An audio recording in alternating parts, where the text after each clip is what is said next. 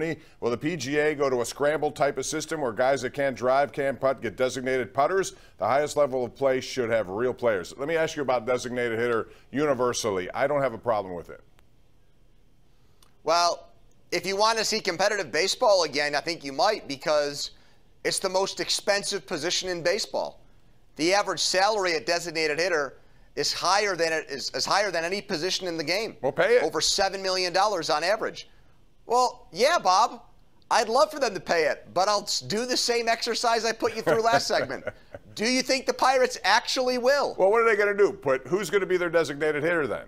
They'll come up with somebody in their system who's a revolving door of guys who are young players who are not playing. Yes. That'll be your designated hitter, right?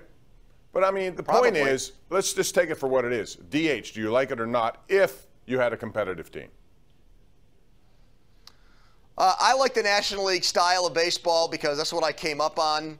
And even though I'm 36, sometimes I get out of bed and I feel like I'm 75. And I think this is one of those things that instead of keeping me young is keeping me old and crotchety. I think working with Cook all those years wore off on me a little bit, Bob. Let's go to Dave in South Park, who joins us on the hotline. Dave, go ahead. Hi, Dave. Bob and Andrew, just a quick comment. Does anything that happened in baseball today with this new agreement should or does it make us feel any better about the Pirates?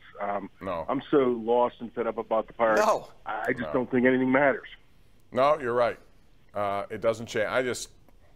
I like baseball, but Bob, I like it competitive. Bob, the biggest problem I think is even when you get a great player, aren't you just thinking, well, he's going to be gone 5 years from now, no matter what? Well, already Brian Reynolds' name's being mentioned as a trade. You know, they brought him here to be a centerpiece, or at least somebody who could be.